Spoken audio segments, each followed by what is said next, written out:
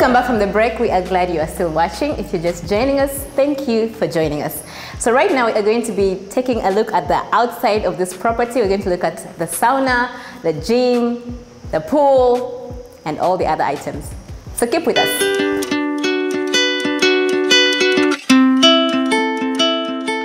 So here we are at the gym area. I will let Philip take us through what is actually here. Of course, this house would not be complete without the gym. All right. So we have the gym, will be fitted here. As well, we have the sauna already fitted. Then what you'll notice on this house as you come in from the downstairs, we have another bedroom that would act as a guest wing or guest bedroom. As well on the outdoor, we have another guest wing.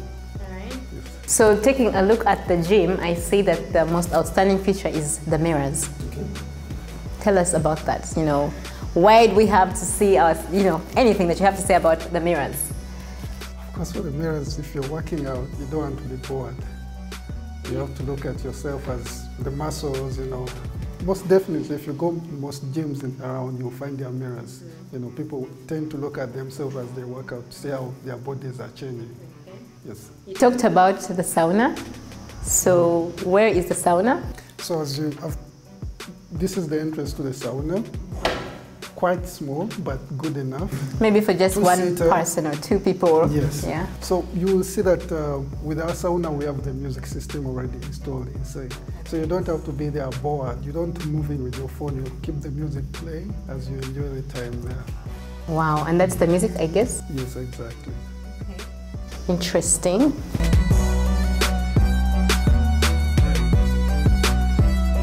So here we are just from the inside of this amazing property, and we are now looking at the outside of the balcony, where we shall take a look at several, items like the barbecue area and the pool. But let's first go on and see what is around this area for now. Yeah, when you move into the barbecue, so you see the stone finishing of this, then the tiles as well finishing, the marble finishing on marble finishing tops. It's all fitted already with the grills. Okay. Everything is already intact, as you can see. Okay. Then you have the sink as well. With the sink. Yes. Sink, yeah. Then we have the storage. Of course, you have the wine storage. Then you have also this, the cabinets and all that. So we have a lot in this house that could not be missed out. Yeah. All right, and what is this? It's also some kind of design, or this where you put the wine bottles. Yeah, okay, I get that. And we have got another sink right here as well. You have two sinks, there's this and that. Okay, and then this is also some bits of decoration, I guess. This is a kind of finishing. Of course, they have used the tiles, but of course the tiles, and then they have put different colors on it. Okay. They bring out the beauty. So explain to me why this kind of ceiling was used. It's a bit different from the ones we saw earlier. Of course, from the exterior, you have a different kind of setup of the ceiling. So we've tried to incorporate something that we have inside from the outside to bring out the beauty as well of the house. So this is also the wood kind of finishing on the ceiling. Okay, very interesting. There is a lot of shelf where you can keep your meat, not the meat, I don't know what you put in here. The food, whatever you want to keep here, everything has got its own space provided for it. There you have it. And then there is also, these shelves as well. Yeah, of course, before even we see those shelves, we have the aluminium kind of finishing here. When you have the wood outside, you don't want them to become damp.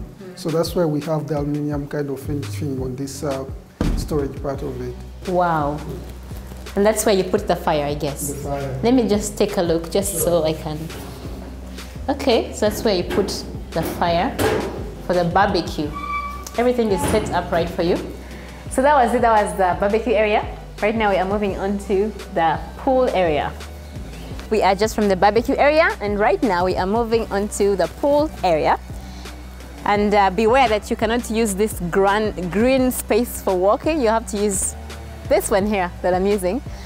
All right, so Philip, tell us more about this area, why it was designed the way it was designed, and why the pool was put exactly where it is.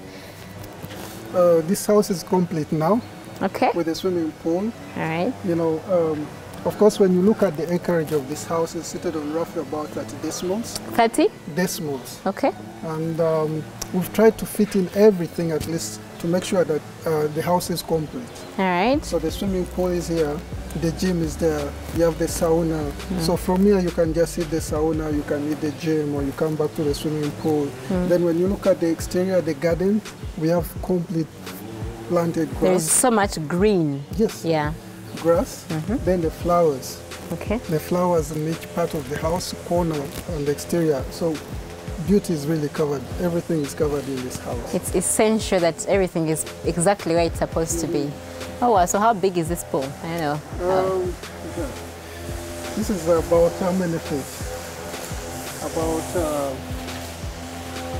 About 10 feet. All right. Okay, interesting. So let's, apart from the pool, we have got, the flowers going for the whole house and the whole interior, exterior design? Exterior design. Exterior. Exterior design. Yeah, and the flowers make up for all of that. All right, so this is all we had for you tonight on this amazing property in Muyenga. This is the pool area, as you can see, around, you said 10 feet? About 10 feet. 10 feet, and it's also, everything gets, the peak of this area is that you get to see a lot of green around here, a lot of flowers going for the whole entire building, house. Amazing property. Philip, do you have anything else that you'd like to share with us before we conclude this show? Of course, on the exterior, something that you can't miss out is the stone finishing on the walls. Okay. And when you look at the basement of each, as you move along, you see the stone finishing. That's something that is really beautiful. We don't have plastered walls as well, but finishing by with the stones. Natural, I guess. More wild. All around the house, so you have the stone finishing. Okay. Yes. And the view is really amazing from here. The view of the whole building. Yes. And you have those climbing plants as well, the flowers covering all around. Okay. So we have come to the conclusion of the tour of this amazing, beautiful, all the other beautiful words that you can use to describe this amazing property. And Philip, one last question. If I wanted to purchase this house, how much is it on the market? Well, before when we discuss the price, we need to go back to the location of the property. We're in Muyenga. And also the size of the land is 30 decimals. 30 decimals? Yes. Right. Then when you go to the house, you look at the finishing, the kind of painting that we have used, the rails, the wooden, how we've incorporated different things, wood, metal, and all that. So asking price is $1.6 million. $1.6 million? Yes. That's how much in Ugandan shillings? Well, that's... Is it around 7 billion or 8 billion? Probably. Wow. Yeah. And is it worth it, as a real estate agent, do you think it's worth it? Of course, the state of art in this property is worth it. Okay. Yes, it's worth it. And if you compare it with different properties in the same price range, you will find that this is quite different. Okay. Yes. Yeah, and I've seen that.